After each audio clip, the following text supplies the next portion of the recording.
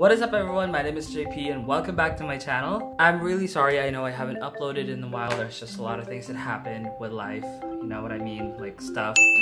So yeah, I'm kind of following up again because I really miss YouTube and I miss talking to you guys.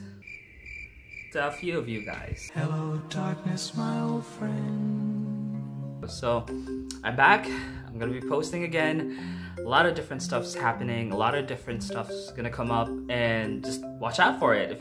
If you don't follow me on social media, links are in my description. Follow me on Instagram, it's at IamJP. On Twitter, it's the same thing. Facebook or whatever, add me as a friend or whatever. Please follow me. Please do follow me.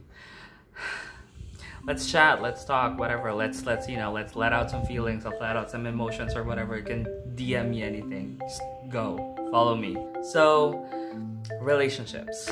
We've all had one. You know, it could be a romantic relationship, a friendly relationship, but I think it's called platonic relationship with family, with coworkers or whatever. We've all had relationships. But in this video, I'm gonna talk about dating while queer.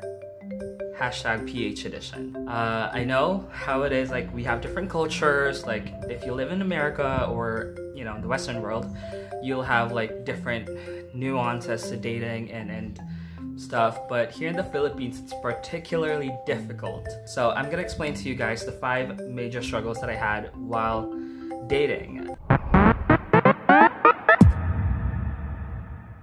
I haven't really dated that much in the past year or so. That was by choice. I had a lot of stuff to do, a lot like career and school and stuff, so no time at all whatsoever. I have had a few like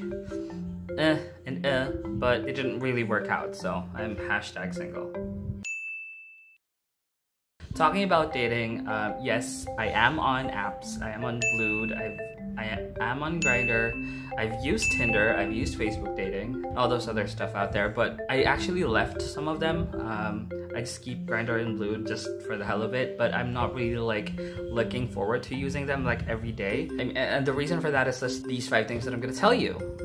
It's really difficult, and these are like the 5 reasons why I don't date out of dating apps. Number 1, the bisexual dilemma.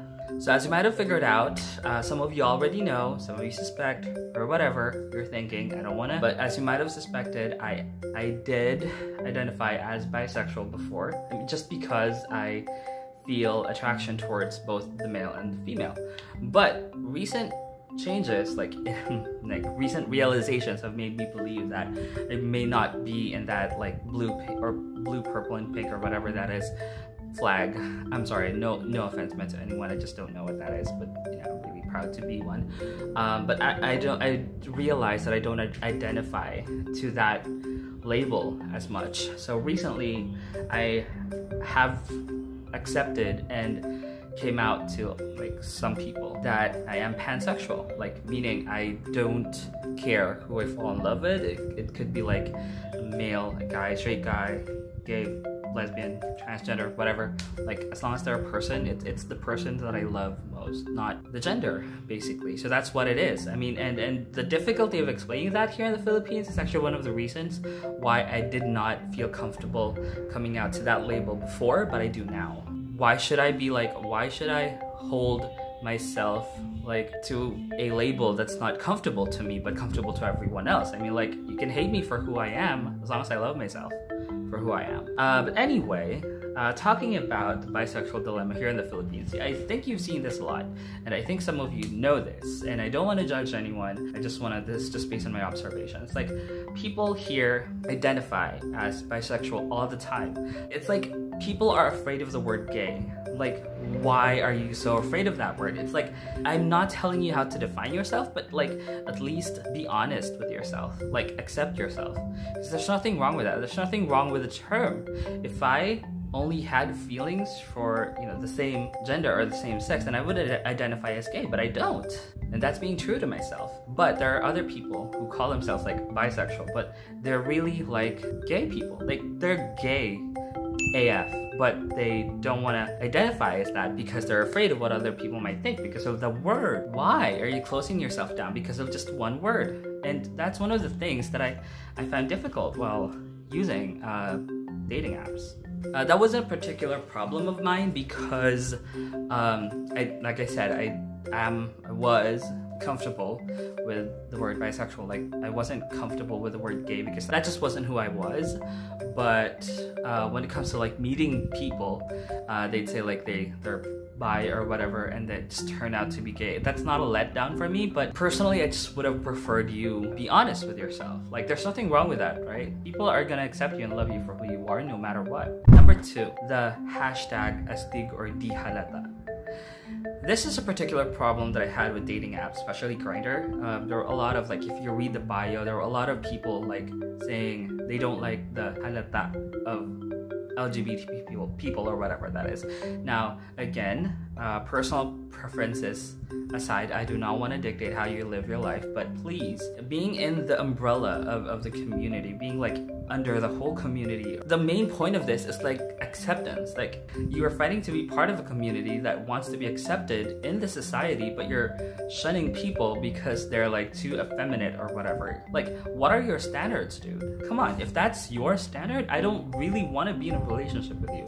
Because just why?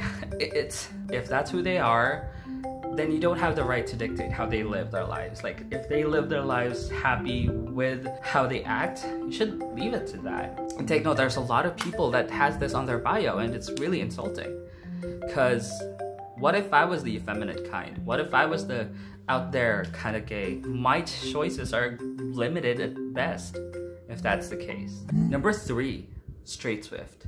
Now, this isn't an issue that I had to deal with, but I have heard of this before. Straight Swift is what I call people who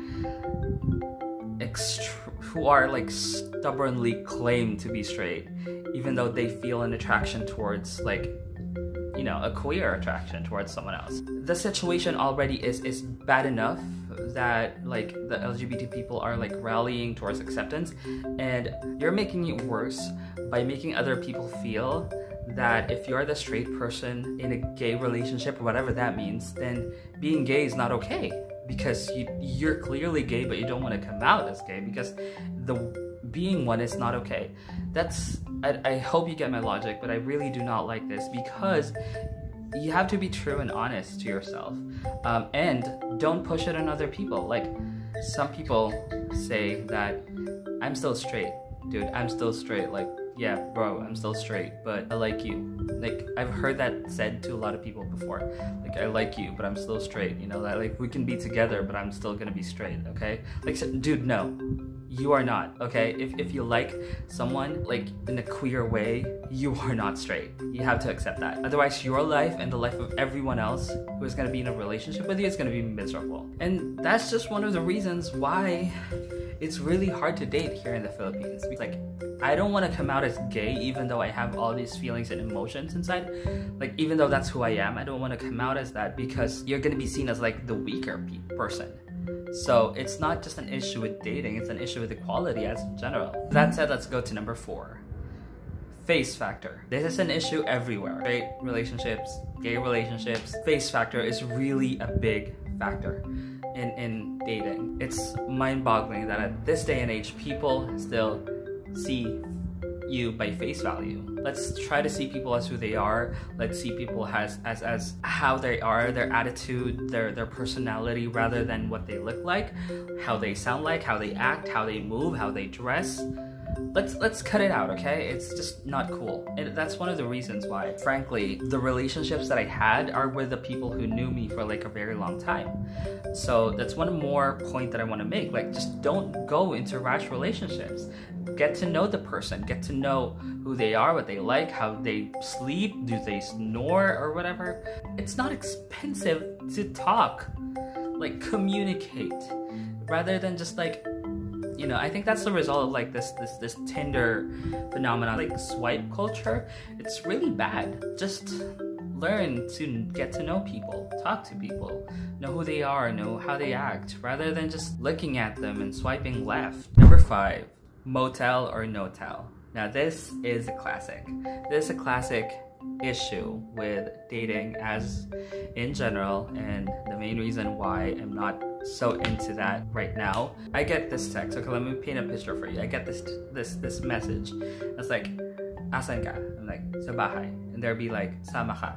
Like, where? Like, I know what it is about. I'm not, you know, I haven't lived in a cage for 20 years. I know what it's about. It's like, why do we have to go to that level? Like, do people not talk in coffee shops anymore? Do people not go on long walks anymore? Don't people, like, come on.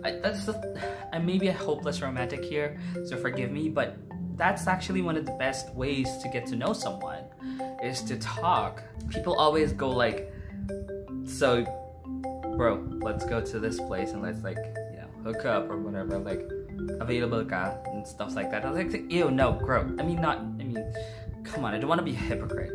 I don't want to say gross, but it is.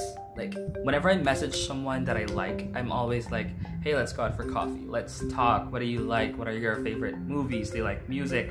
That's really old school of me, but it works. Like, the past relationships that I had lasted because I knew the person before I went into a relationship, and those that did not, like, move to the next phase of, like, being in a relationship, at least I got to know them, and, like, I spared myself of the heartache that this person isn't, you know, what I want to be with.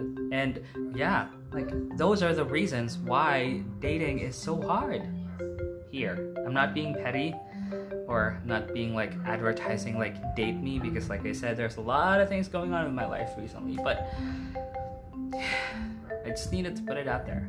It's like, a lot of you queer people watching this would probably agree with me that all these things that I mentioned probably played a role, at least one of these probably played a role why you keep on looking for love that you're never gonna find, because, you know, this. So yeah, I mean, what I would recommend is, like I said, communicate, accept people for who they are, accept yourself for who you are, and just get to know the person. Like, love the person, not the label. Love the person, not the dress, not the money, not the educational attainment, not the face. Love the person as who they are and accept them. I will end here with that note. I don't know the purpose of this video. I think I just wanted to put this out there because, like I said, a lot of people have already, like, talked to me about this. So do whatever you want to do with this. I just hope you find something good. I just hope you appreciate the conversation that we're having here, and we're gonna have more conversations in the future. Follow me on social media if you haven't already. Like this video if you like it, dislike it if you dislike it. Leave a comment below and tell me what was your worst dating experience anywhere, the Philippines, wherever. Like, leave it in the comments and I'll be sure to respond. And again, till next time, everybody, as always, let love win. Have a great day. Bye.